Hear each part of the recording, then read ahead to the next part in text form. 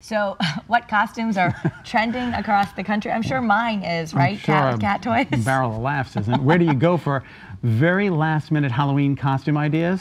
Justin Bird knows. He is a trends expert for Google, and he is now joining us via satellite. Justin, I know you can't see us, but we did the DIY costumes.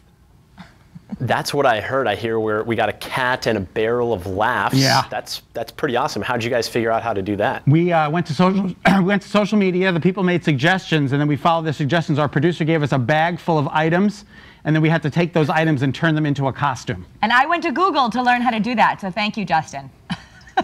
That's awesome. Yeah, I Googled how to make a cute cat costume.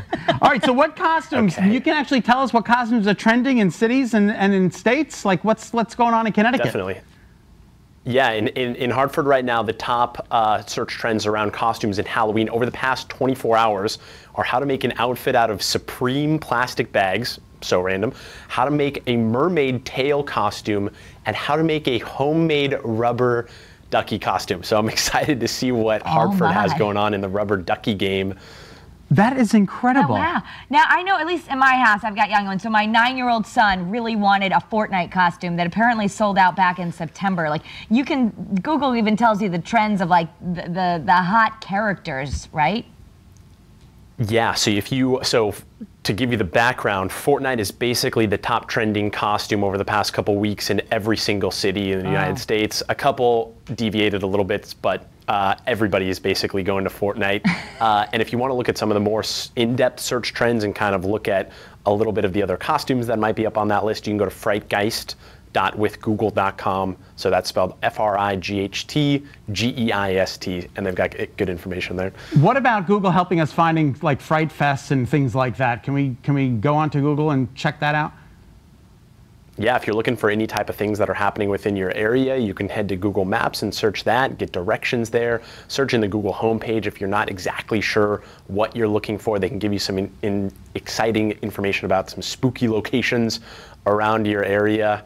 I know I'll be trying to look for some haunted houses around my place tonight, so that'll be fun. Now, it's 3:40 in the afternoon, and if you're still thinking about, like, I don't know what I'm going to be for Halloween in a couple of hours, what's the best thing to type into Google to kind of get this last-minute DIY, something that you could just use with stuff around your house? Yeah, so you can actually ask the assistant. You don't even have to type anything in. What should I be for Halloween? You can say, hey, Google, what should I be for Halloween? And you can spit out some suggestions there. But I think when it comes down to the DIY tutorials, you got to head to YouTube. I found out how to make my costume on there. I'm going to be a Tetris piece tonight. And that was a great tutorial on YouTube. You can also check out different stuff about how to make your makeup look perfect, tweak your aesthetic, anywhere from like pretty general stuff like making yourself look like a zombie, all the way up to like movie level horror makeup. I watched the tutorial about how to be the girl from The Ring last night, and it was terrifying. It was really on point. So they've got some good DIY stuff there. What's trending across the country and in other big cities like New York or LA? What do you know what those results are? Yeah, basically Fortnite is a big one. Superheroes, unicorn, rabbit is actually high on the top list. But again, you could head to that frightgeist.withgoogle.com, and it shows you a variety of different trends from around the country, which is really cool to see. Do you know if there's a trend with cat and cat toys or a barrel of laughs? You know, I didn't see Barrel of Laughs. I think cat might be kind of generic on there, I gotta say. Not a lot of uniqueness, but I'm a fan of the Barrel of Laughs. I wish I could see you guys so I could see what you look like. Justin, what's your background? How did you get to Google? Yeah, that's a good question. I've been working in tech for a couple years. I've been at Google for 1 year. Actually, this week is my 1-year anniversary. I'm out at the mothership out in our headquarters at Mountain View, and it's been awesome. Get to get a lot of exposure to a variety of different teams and understand just the awesome ways that Google can help you in your daily life. Okay, so it's always rated in the news. We always do stories about how it's one of the best places to work. Like, what's one of the best perks you have out there? Tell us how cool it is. I mean, there's good perks in terms of cafes and free foods and nap pods and gyms and pools. A nap I did. pod. I took a nice nap yesterday. I took the red eye out to New York, and I found a nice nap pod when I got to work and took a snooze. But I don't know, the people are also incredible, too. There's so many awesome, energetic folks with cool backgrounds, and I love coming into work every day to chat with them. Is there one particular, I'm just thinking of a big Fright Fest, like there's got to be one in every city and every state, right?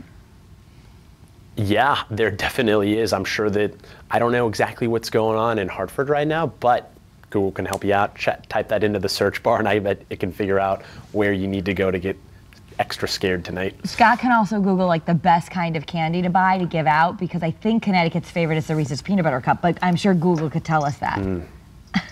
Yeah, I mean, it's all subjective. I'm a big Twix guy myself, as is, I like the Midnight Milky Way is also great.